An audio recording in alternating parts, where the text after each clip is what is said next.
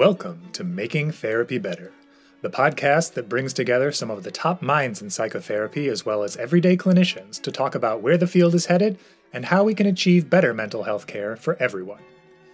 Making Therapy Better is hosted by Professor Bruce Wampold, who has dedicated his career to understanding how therapy works and advocating evidence-based methods for improving outcomes. His guest today is Scott Miller, PhD.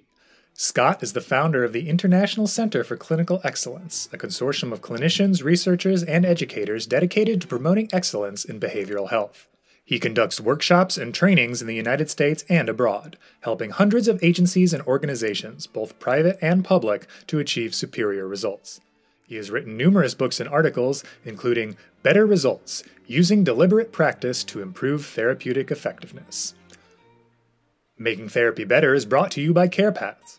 CarePaths has been helping in-person and virtual therapy practices thrive for over 20 years with their complete web-based EHR and practice management platform. As mental health care evolves, CarePaths is leading the way in making measurement-based care easy and cost-effective for therapists. Visit carepaths.com to sign up for a free trial today. And now, without further ado, Episode 2 of Making Therapy Better, Measurement-Based Care and Deliberate Practice with Scott Miller, PhD.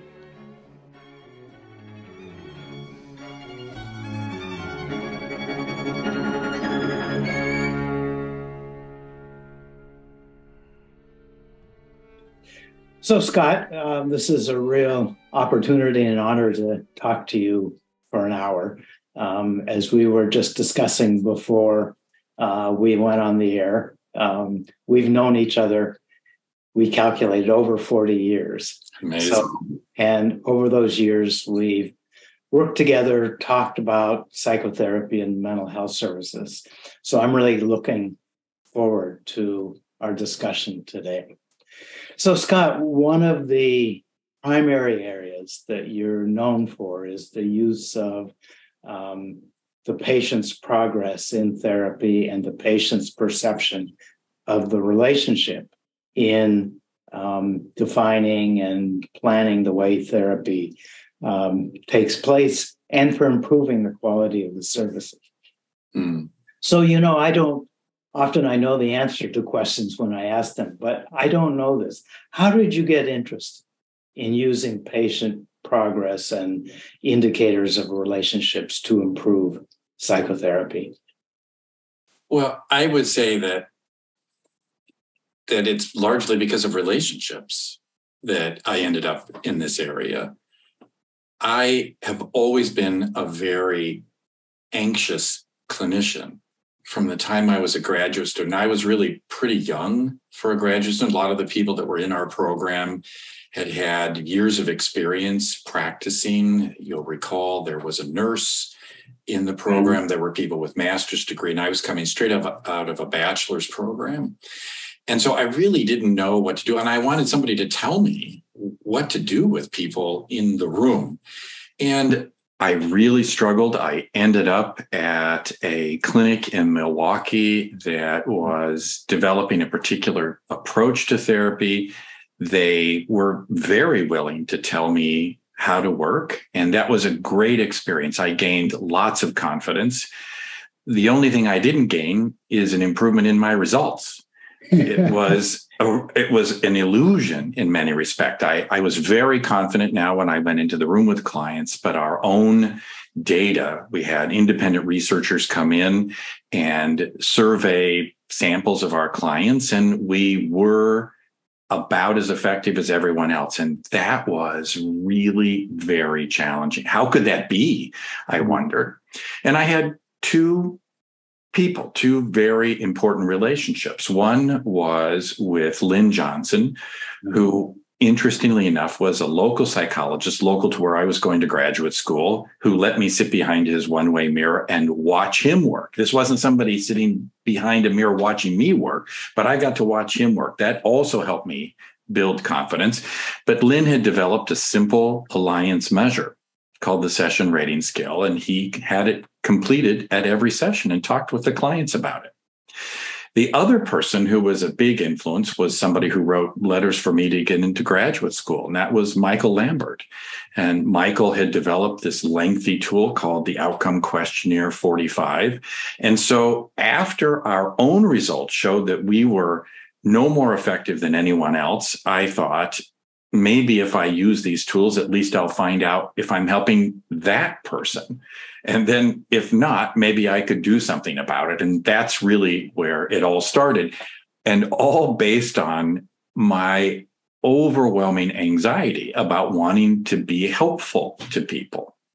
So that's where it came from. Yeah, that's really interesting, Scott. So was your own concern or worry about how effective you were, and the fact that you really don't know. I mean, that's the part that through the years has really become apparent, that therapists don't really have a good idea of how effective they are. Now, this isn't a criticism of therapists. This is just the nature of the way we do our work. Yeah. And I had a couple of therapy experiences by that particular time, and both of them were fine. But it was also very clear to me that the therapist didn't know a lot of the feelings I was having about the work we were doing. And so the first two therapists that I saw in my own clinical lifetime, I left without saying anything. Mm-hmm. And not to be specifically critical about them, I had a lot of my own clients who would disappear, and I didn't know what had happened to them. And frequently, if I tried to follow up, I didn't get very clear information. Plus, it was after the fact, the horse had already left that barn. So really, what could I do? And what could I learn from that? And like you say, it was primarily because, and I'll call it what I experience it as, and I have the same feeling today.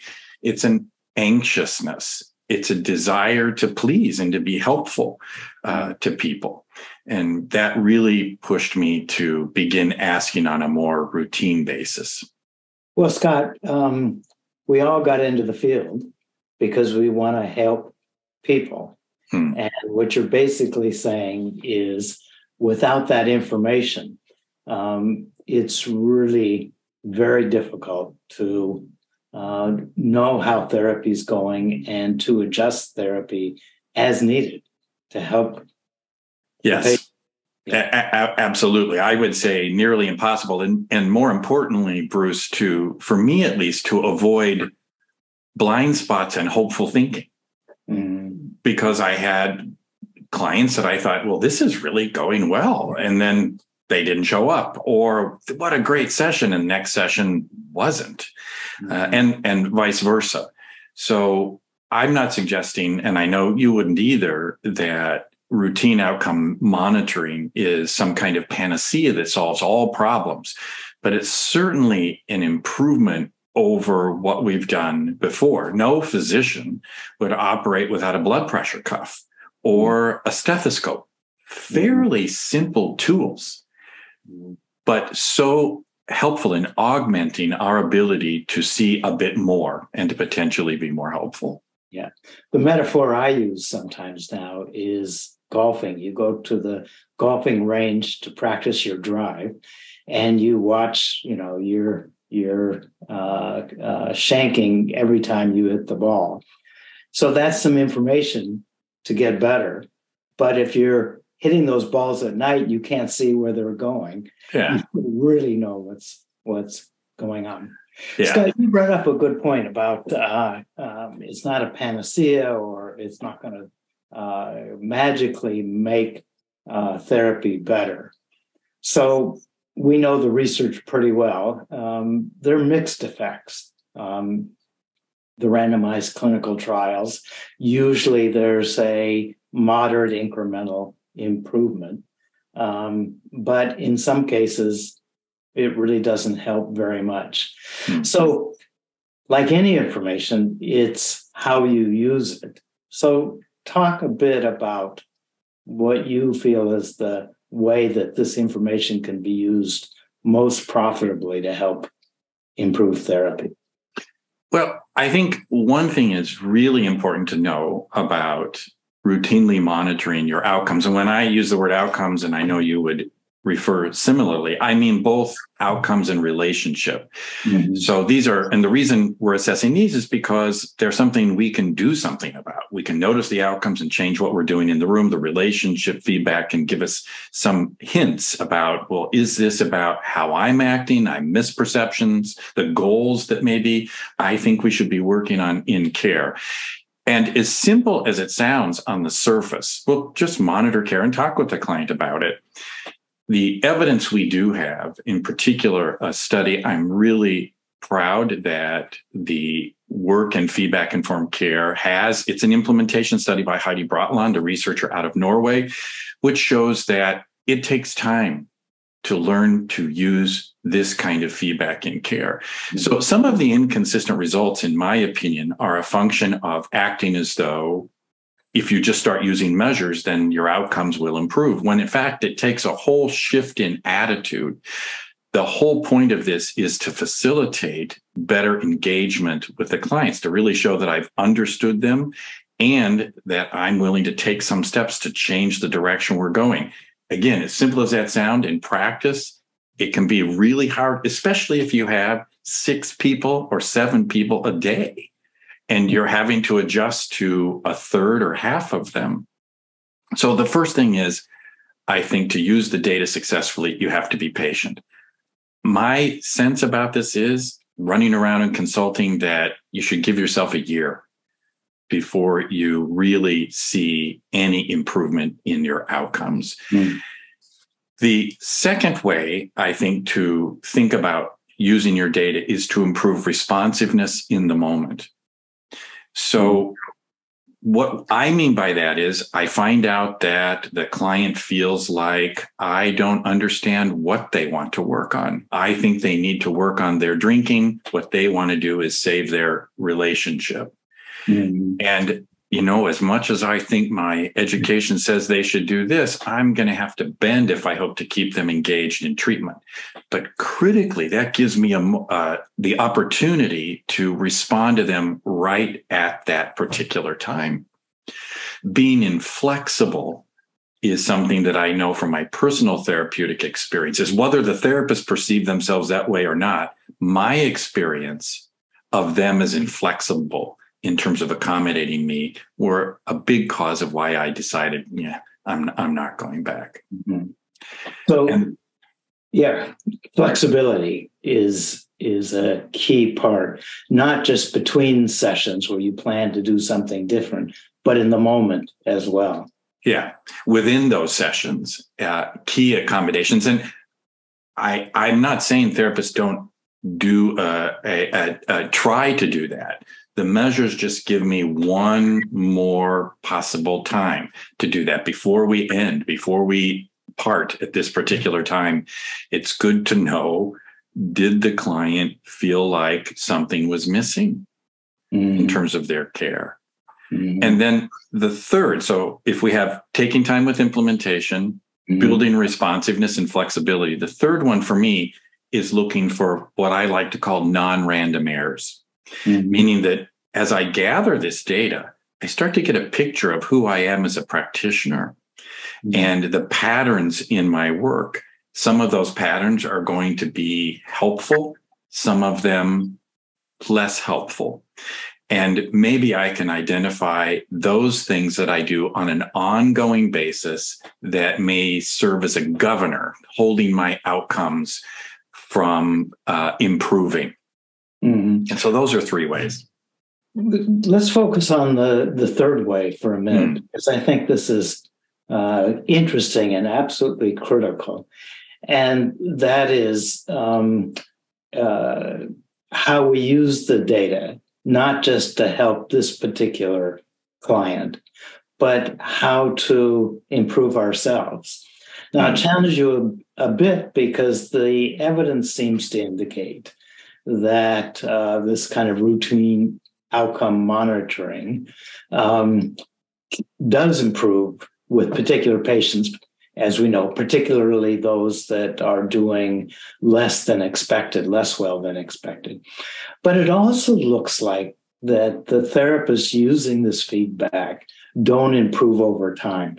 So that experience, that information, helpful for a particular client, but not for the general skill level of the therapist. Absolutely. How do you explain that? Well, and see, what I love about this particular question is that is the question we had about 10 years ago.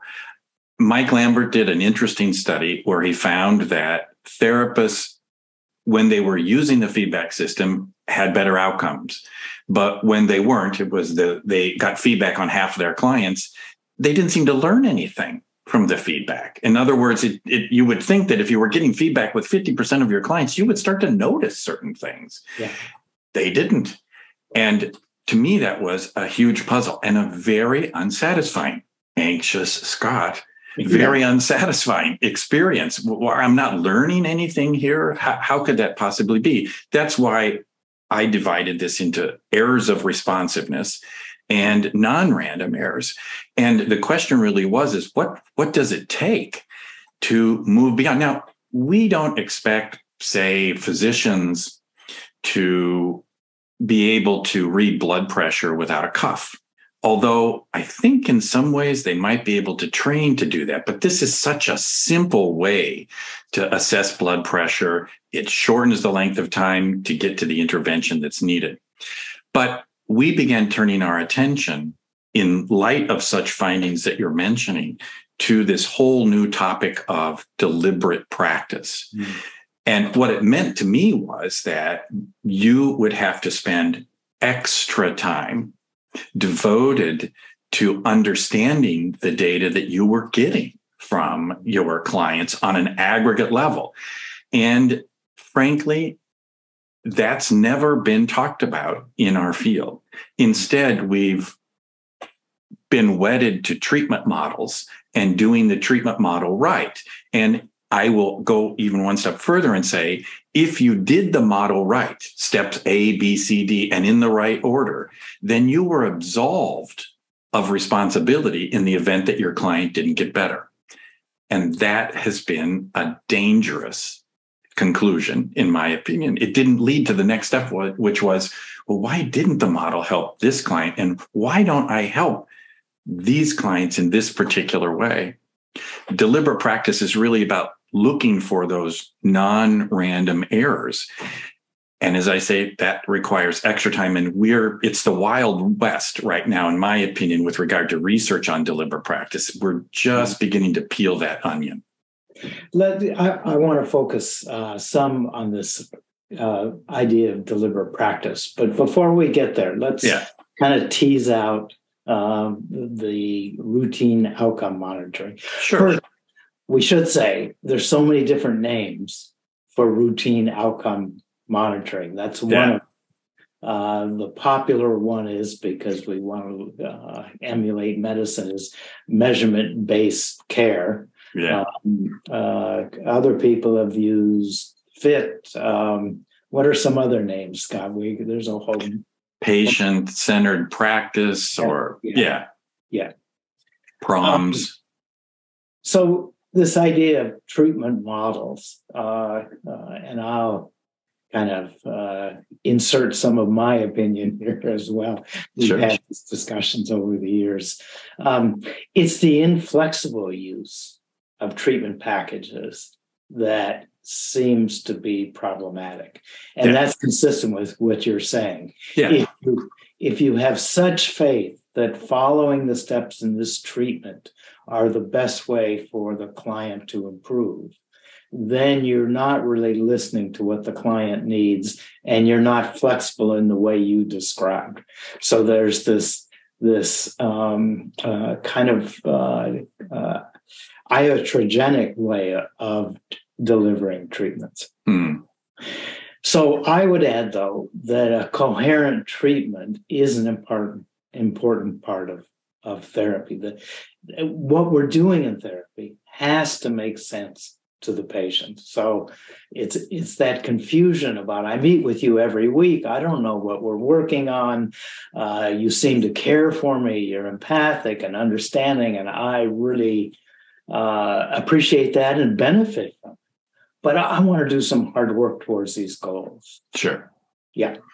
And you're not going to get any disagreement from me about that. You know that I believe we have to have a coherent approach. For me, I see these approaches as therapeutically inert. They're given life because they make sense to the participants and provide direction and structure. Mm-hmm. Now, for most therapists, when you get trained in these models, that conclusion is a very unsatisfying one. I thought that when I confronted your dysfunctional thought that was responsible for alleviating your depression. And my response is, no, probably not. But the client found it intriguing and they participated and they got activated. And as a result, their depression begins to lift, or it's incompatible with their new behavior. They're doing something. Yeah. That's reasonably promoting some kind of healthy behavior. Yeah. That the patient feels like will help them improve. Yes. So in a way, it's part of it is similar to what Jerome Frank called about remoralization. Yeah. Or other people would call hopefulness or positive expectations. A lot of different ways to talk about this. Mm. But it's also something that's more healthy, thinking about the world in a positive rather than a negative frame is adaptive. Other therapies work on interpersonal relationships, whatever. They're all promoting something. Mm. I know in your taxonomy, which we will get to, this idea of coherent in therapy is an important part of it. Absolutely. And I will say, and maybe we'll get to this a bit later, that in consulting with therapists who are really trying to take apart their data and find their non-random errors, the number of people for whom structuring is an issue is smaller. This isn't scientific, just my experience, than the number who have problems in conveying empathy to people or even knowing what the client is there for. It's a big surprise to most. They're looking for some particular strategy or technique that will make this episode of care therapeutic. We look at the data and the client doesn't feel understood or doesn't feel like they're working on what they came to work on. Right. So too much emphasis on a strategy for overcoming without remembering that, this isn't just true in psychotherapy, it's true in medicine as well. Yeah. You want the clinician to understand you, to work in your best interest and care for you. Yeah. That's not a small thing. No. Especially in today's world. So the other part we should mention is we know there's more variability among the therapists in terms of outcomes within treatment. So there are, and I think this is very consistent with what you just said, there are therapists delivering cognitive behavioral therapy that are astoundingly effective. Yeah. And there are other ones we have some concern about. And you and I have looked at a lot of data over the years, and we know this is true. Yeah. The idea about learning from your practice is really interesting, isn't it?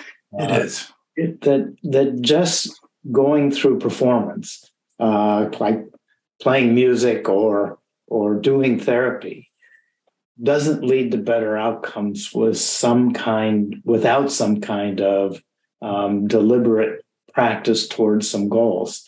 Yeah. So, say more now about deliberate practice and how that works in therapy. Oh, I think it's telling that when you ask therapists, this is Runestad and Orlinsky's work, they say that they learn the most from their clients. And you look at the research And you think, I don't see it. I don't see that we're learning. I don't see we're learning much of anything if we're assessing that by an improvement in the reach and effect of our work, who we reach and how big of an effect we actually have.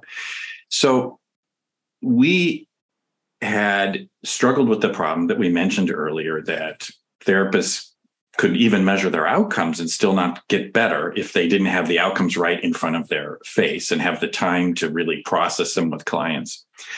And I had no idea how to account for this. I still am riddled with anxiety about whether or not we're on the right track. We had these top performing therapists, the kind that you mentioned, that could be CBT therapists, or they could be psychodynamic therapists or solution-focused therapists. And some were just really good at their work. How did we know? Well, now we had outcome data.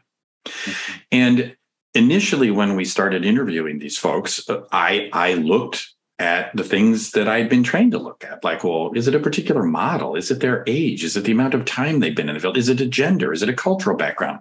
None of that stuff seemed to make a difference. And I was communicating with a former colleague, Lynn Johnson, and saying, I give up. I think this is random variation. And, a stock goes up one year and is down another. A great company is great for 5 years and then it dies. It's just a random thing. And then I stumbled on, quite by accident, an article in Fortune magazine that was written by Jeff Colvin about Anders Ericsson. And Anders Ericsson was a Swedish psychologist who had been studying top performance in a number of areas. Chess, for example, was a big one. And he had coined this term deliberate practice, which essentially was reaching for performance objectives just beyond your current ability and studying the process by which people did that.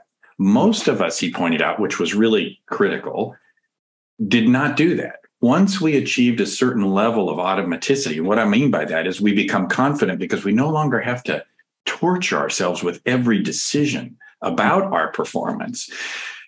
Once we get there, most of us plateau and then maybe subtly decline over time in our performance. But there was this select group. They didn't. They looked specifically at their errors. They looked at and had coaches which could help them focus on recurring patterns that seem to inhibit further growth in their performance.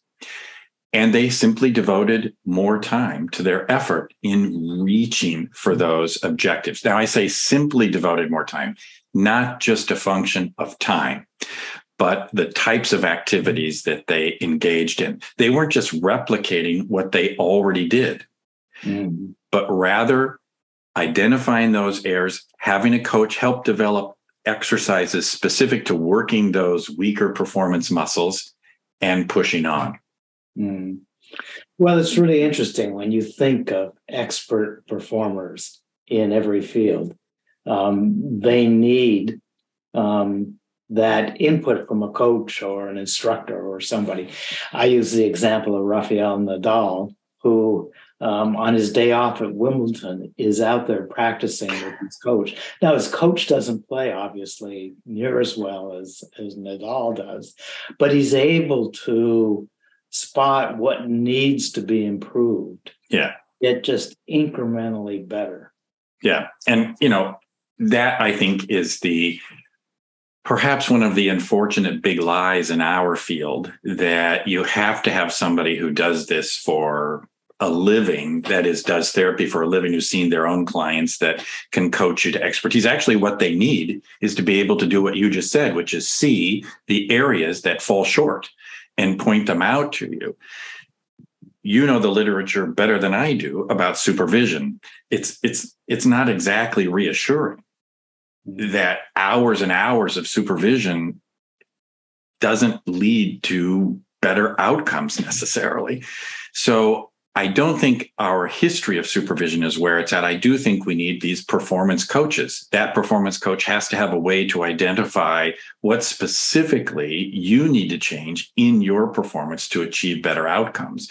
We've mentioned two of them so far, things that, and this is where I think we come full circle as a field back to work that you have been at the forefront of, looking for factors associated with effective care that are non-ideological, that aren't model-based. So we've mentioned two. One is relationship factors. You may be lacking in a specific way or connecting to specific types or groups of people. Another one is structural deficits, how you begin the session, how the middle part, how you structure it, the end of the session. You and I were having a conversation not a few days ago saying that frequently therapists didn't give people things to do. It was all in-session behavior. Mm-hmm. Rather than saying, here's a useful thing you should do between our visits. Mm-hmm. Any and all of those might contribute. And a coach, their expertise, I think, is highlighting what you may need to do, which I think also defies this idea that there can be a book that contains a preset group of exercises that if you just practice them, you'll be a top performer. Mm-hmm.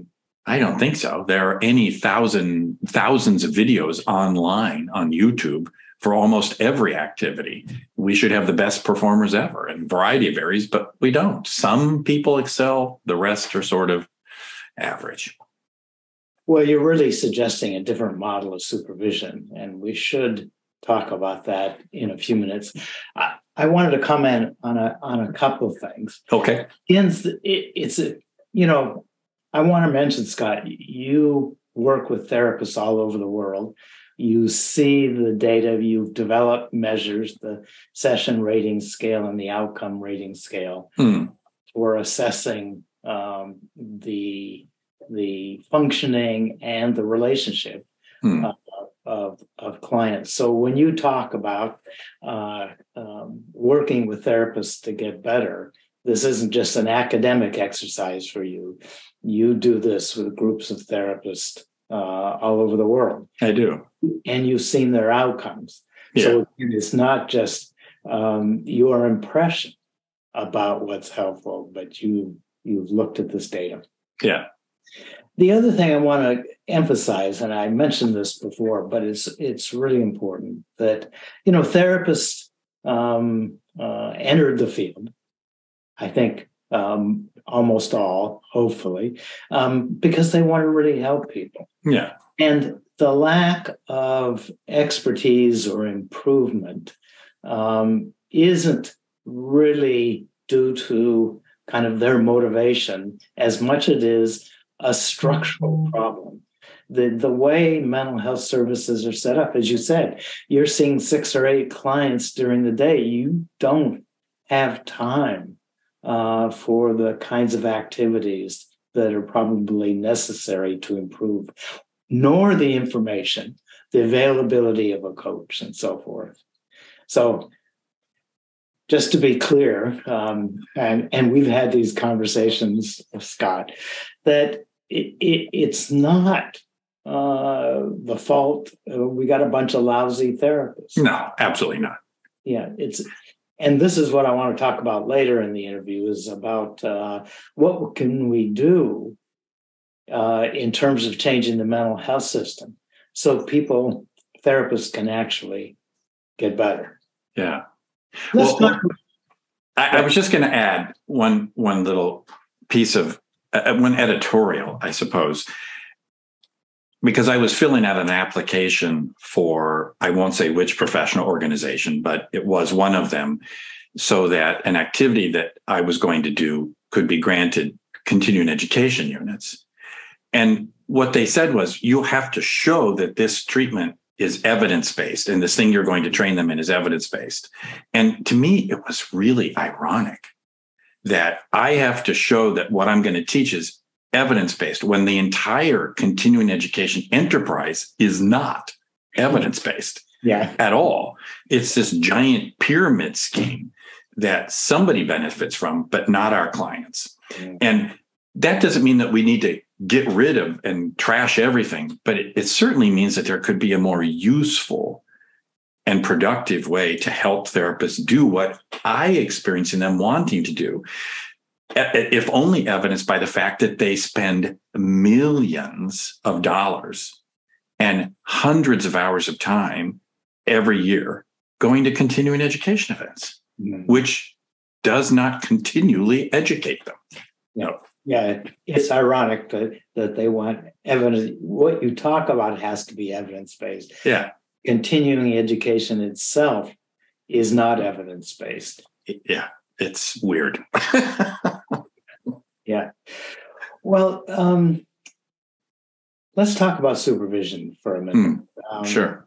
Because we've supervised many therapists over the years. Yeah. And I've sat in on supervision sessions or listened to supervision sessions, case conferences.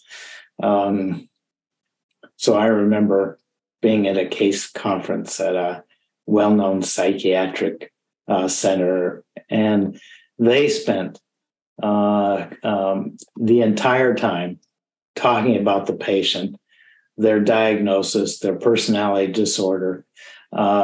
And then they opened it up to the floor. Are there any questions? And I was a guest, but I said, well, what as a therapist do you need to do differently to help this patient? And it was like I committed heresy because we learned by talking about the client, right? Yeah. So how would you structure supervision to be more productive? And when I say productive, you and I are always talking about how can we improve outcomes? Yeah. So the first is, I think this is very radical. It's time to retire that word. I don't know why our field needs supervision when medicine and mechanics and the rest don't need that. So I think it's time to get rid of that. The term that we've been using is outcome consultation. And what drives therapists to that process is their work with the individual client. And in particular, clients that they are not helping, either as evidenced by a lack of progress or by poor alliances. And an alliance can be poor in one of two ways. You can get low alliance scores, which indicate that there are problems within, or you can get perfect alliance scores. Everything's great. Yeah. So there's nothing to talk about. Yeah. And that's what drives people to the supervision hour, as opposed to the therapist's interpersonal experience of the particular client. Therapist's assessment of whether or not their client's making progress, weak correlation with the client's experience of progress. So I got to get the client's voice into that. Then what we do in what we call FIT or feedback informed consultation is we start there. This client is not making progress or has issues in the alliance, and we talk in a pretty simple way. There are 4 elements in the alliance. Number 1 is, what is it that the client says they want? I have to tell you, I'm really surprised by the number of struggles there are around answering that question. Struggles in what way? Well, a couple of things. I will hear, for example, well, the client is bipolar. Okay. That's interesting, but that's not what I asked. Yeah. I asked, what does a client say they want from coming to care? Because if they're bipolar, maybe, again, they want to have a better relationship with their adult child, or stop their drinking, etc. The other thing I often find is that the goals have now been translated into this very rigid SMART format that the client can no longer relate to: small, specific, concrete, measurable, and the client loses all connection to the meaning of being in a relationship with you at the time. So what does the client want? In what way do they want you to help them with that problem? Do the means and methods make sense to them and fit their background, culture, language, and worldview? So those are the 4 elements that we talk about with the therapist. And at any point in that discussion, the therapist may say, for example, I'm not exactly clear what the client wants. The objective then is clear. You got to go back in the room and find out. Or the client says they don't want to take medication, even though I think because that would make them feel dependent, part of their preference, who they are as a person. I've got to figure out either what would be persuasive or develop some other way of approaching this particular concern, because if they disengage, well, I'm clearly not going to help. By going through this process, what does a client want? In what way? Consistent with what values and preferences, and what am I being hired to do? Who am I supposed to be? Very often, ideas begin to emerge for how the therapist can go back to the room and relate differently to the client. Scott, those are four such important things. I want you to say them again, because you've broken it down in such a important and understandable way. I want to remember them better. So I'm assuming the audience does as well, but go through them again. What does the client want? Mm-hmm. And what we mean by this is, when was the last time you asked? Mm-hmm. Or what was the client's stated reason in coming? If you're a substance abuse counselor and the client is there because they got a DUI, but what they're really concerned about is that their partner's now had enough and they're leaving. The client says, I want to talk about fixing my relationship, but you insist that they work on their substance use. You risk losing the client. Now, remember, all of this is predicated on the idea that the outcome data has shown us that things are at risk. If you can convince the client to work on their substance abuse, even though their goal is to save their relationship, more power to you if the outcomes go up and the relationship is strong. But if the relationship isn't strong and the outcomes are headed in the other direction, you better change your mind. Yeah. Well, agreement on goals has always been a focus of the work on alliance and understanding the alliance. Perfect. Okay. So what does the client want? In what way? So what are you supposed to actually do in the room? What are your actions supposed to be? Are they looking for advice? And by the way, I was told, or I seem to intuit on the part of the graduate training I got, you never do that. Never give advice. I have to tell you, lots of clients think you're giving advice, even if you don't think you are. And many clients, a very small hint and piece of advice may be the thing that keeps them in the therapy with you. In what way do they want your help? Consistent with what values and preferences and identity? Who do they see themselves as? And are the means and methods that you're suggesting congruent with that, or orthogonal to what they are, who they are saying they are? And what are you being hired to do? What's your role supposed to be in the process? So those four elements. Yeah, very important. Scott, looking at the time, we have about 15 minutes left. Jesus, that's amazing how fast this has gone. It goes by fast. We always have fun talking. But you've seen mental health systems around the world. You know, you work with therapists in the United States and North America, but also Scandinavia and other places around the world. So you've seen the mental health systems. You know, we're facing a mental health crisis that was exacerbated by COVID, but the prevalence of mental disorders has always been rising in recent history. What can we do to provide better mental health services to those who need it? I know it's such a huge question, and honestly, I don't know that I have a good answer. I am a firm believer in what Sheldon Kopp said back in the 70s in his book called "If You Meet the Buddha on the Road, Kill Him." And in there, he had a laundry list. He called it his laundry list of observations about life. And he said, all solutions breed new problems.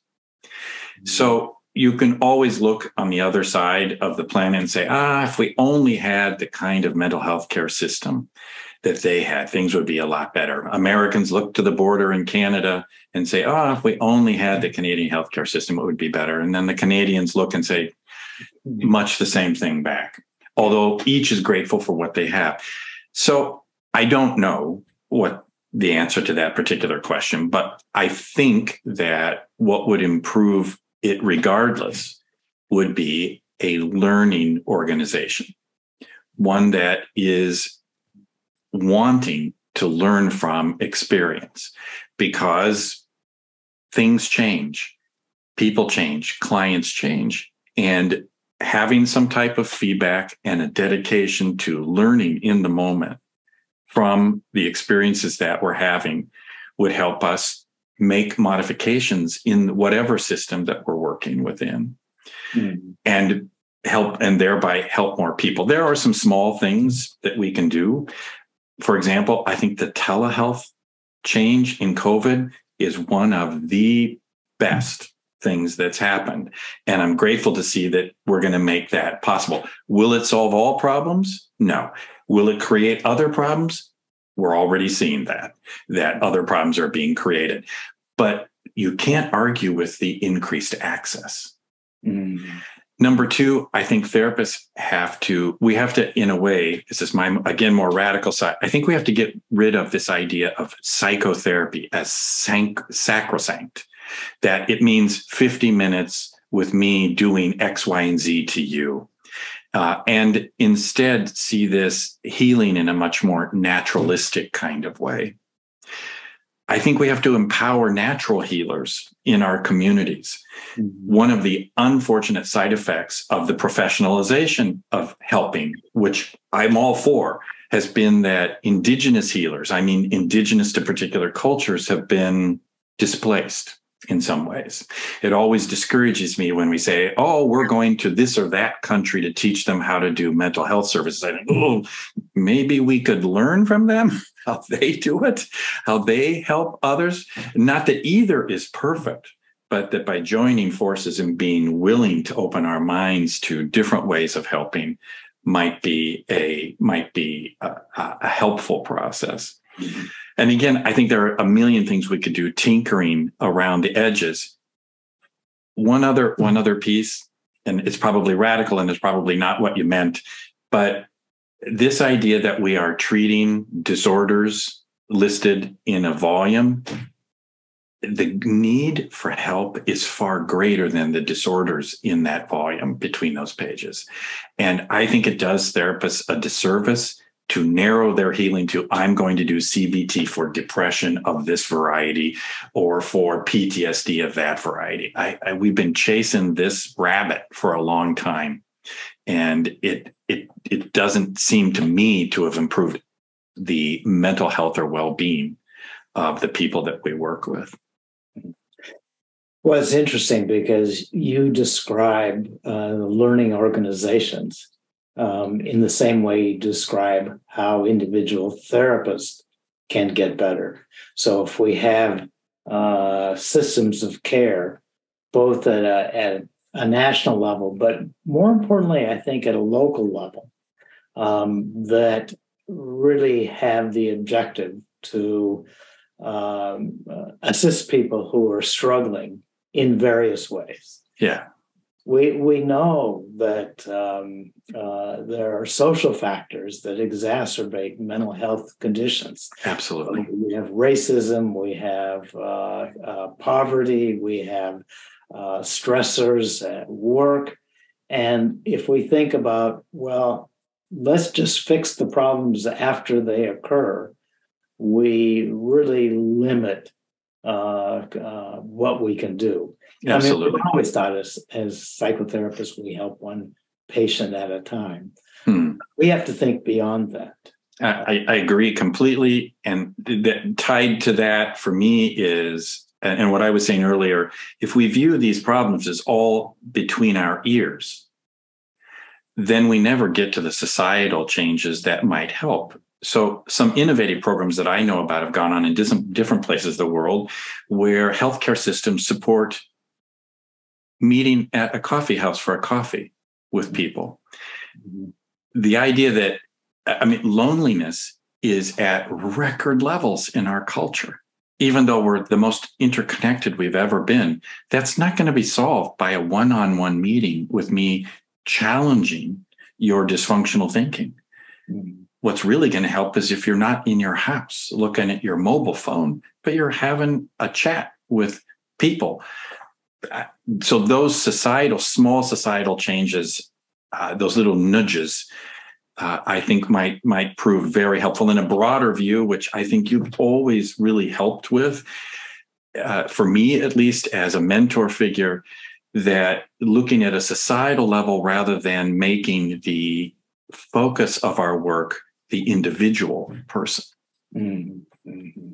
Well, it's interesting because loneliness is a risk for mortality. Yeah. As great as smoking, lack of exercise, excessive drinking, and so forth. Yeah. So the kind of social changes that can occur would decrease loneliness and mental health as well as physical health. Yeah. Agreed.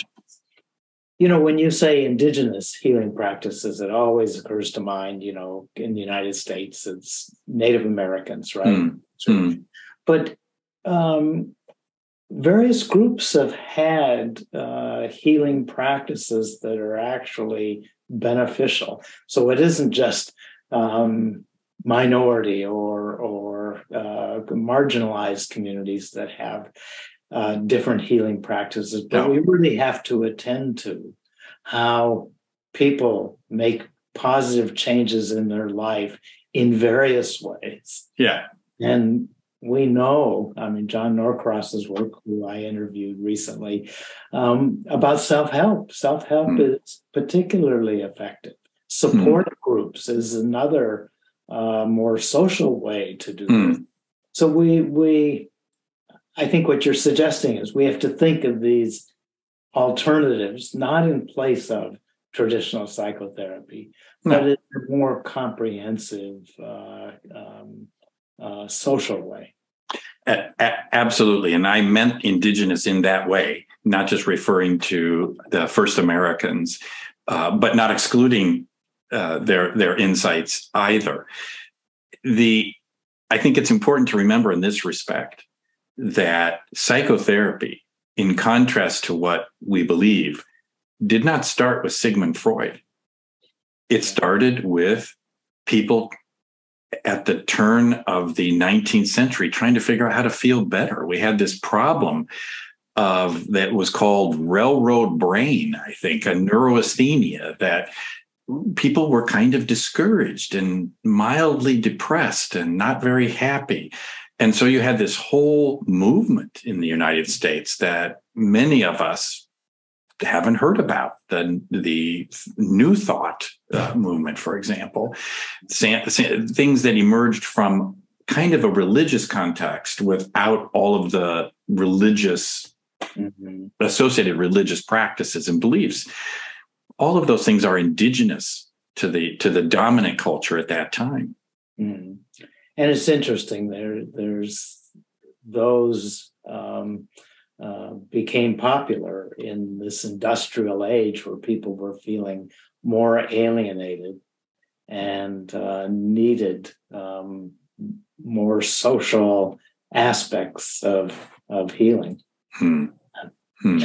Yeah, Freud arrived in the United States to give his lectures at Clark University at a very precise time. We were just ready to hear something like this. So timing is always important.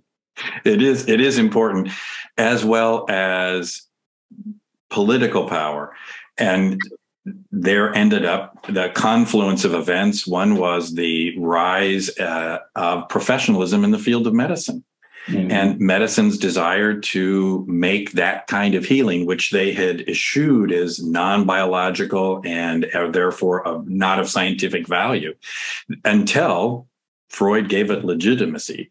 And then suddenly there was a way to sort of expand their vision. And I think maybe expanding our vision is what's called for now, given post-COVID. We are seeing a rise in the number of people seeking help. That's a good thing. Now we need to have services as diverse as those peoples. Yeah. I mean, clearly we're not meeting the needs of those seeking help. And then we also have to think of there are a number of people who are suffering mental distress or mental illness, however you want to say it, who aren't seeking treatment. Yeah. And that's an important population as well. Yeah. Yeah, absolutely. And many of these have languished silently. I think of in our country, the number of people dying from opioids, for example, often mislabeled, in my opinion, as the fentanyl crisis. Yes, fentanyl is the agent, but the societal circumstances that are giving rise to that, if we don't attend to that, then it'll be something else next. Yeah. Well, Scott, this has been interesting conversation. Clearly, when you introduce some of your statements by "this is a radical thought," I know it's an interesting conversation. Clearly, we have room for improvement. I mean, the data on individual psychotherapy, as well as studies of the prevalence of mental disorders and in the population, that we really do have to think radically. And if you look at what you said, it's not that radical to think of learning organizations are necessary in order to meet the needs of people. So, we always tell our students that everything I'm teaching you will be outdated in 5 to 10 years, so you have to learn how to learn. Yeah. But isn't it amazing how few of our organizations, including the universities where we espouse this, actually change? Yeah. So let's go back to the beginning of the interview, this idea that we really need this information about how we're doing as therapists in order to both help an individual patient and to improve. But the information's not sufficient. We really need to think like Anders Ericsson discussed. How can we deliberately practice to improve our skill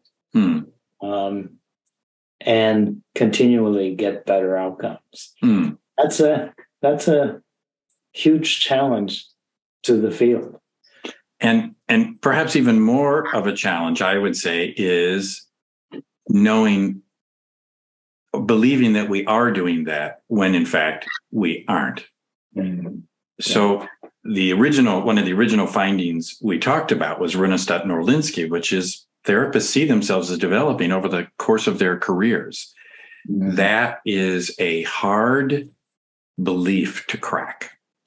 Well, Scott, every time I mention the research that therapists don't improve over the course of their career, in fact, they slightly deteriorated. I can see the hostile looks of the audience claiming, I don't know what I'm talking about. Yeah. So it is, in order to get better at anything, we have to think that we're not at the top of our game and that there's room for improvement. I mean, that's just common sense, is it not? It is, but I think the automaticity that comes with repetition lends to this, emboldens this sense of confidence. And here again, you be in a better position to comment on this than I. You need to be confident, but not in the way we've traditionally been.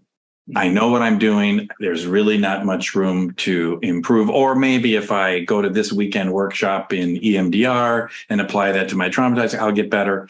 All of those things, in fact, haven't really improved us. So it's confident in a different way.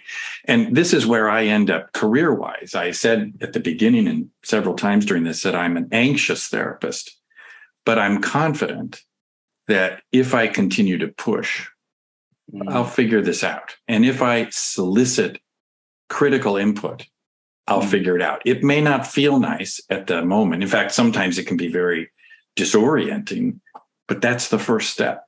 Yeah. To new learning. This is similar to what Helena Nissen-Lee talks about in terms of professional self-doubt. I have to have a little bit of humility to examine what I'm doing. This idea, next time we'll talk a little more about automaticity, because any skill we learn, we get to a point where it's fairly automatic. Yeah. And when we rely excessively on the automaticity, we miss a lot of what we need to do to get better. I mean, in a way, automaticity is really important because we have to be efficient, we have to learn good habits and so forth, but it can be destructive in terms of creating the conditions that prevent us from getting a little bit better over time. Absolutely. And I love that, a little bit better. So we're not talking about a revolution here. We're talking about an evolution, a small improvements over time, sometimes with setbacks as you approach this new knowledge. And having that expectation also, despite my anxieties, helps me feel confident. I just got to move just a little bit. Well, Scott, this has been delightful. It's been educational and it's been thought-provoking. So I want to thank you for taking the time to talk to us, and wish you the best in your efforts to improve mental health care. Thanks, Bruce. Can I say one more thing? Please. I appreciate the thanks.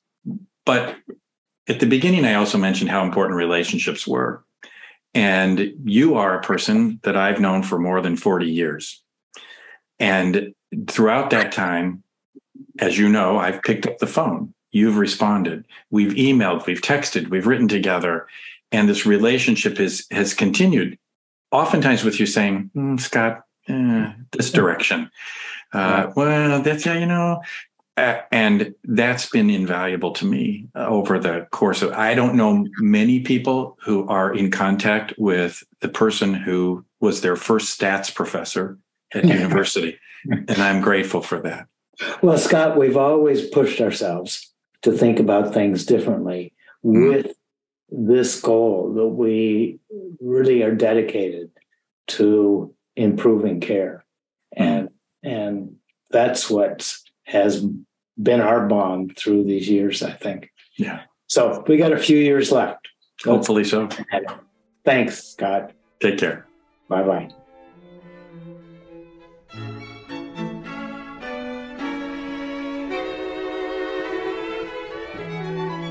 Thanks for listening. Making Therapy Better is brought to you by CarePaths. CarePaths offers a complete behavioral health EHR and practice management software solution, including claims, billing, clinical notes and documents, scheduling, and teletherapy, all for one simple and affordable monthly price. CarePaths EHR is HIPAA compliant and ONC certified and can also support electronic prescribing for an additional fee. Their latest release, CarePaths Connect, includes automated measurement-based care and the ability to create a digital front door for your practice, as well as a free mobile app designed to increase patient engagement. If you're just starting your practice or are dissatisfied with your current EHR, go to carepaths.com to start your free trial today. To find out more about Bruce Wampold and his work as CarePath's Chief Clinical Officer, visit makingtherapybetter.com.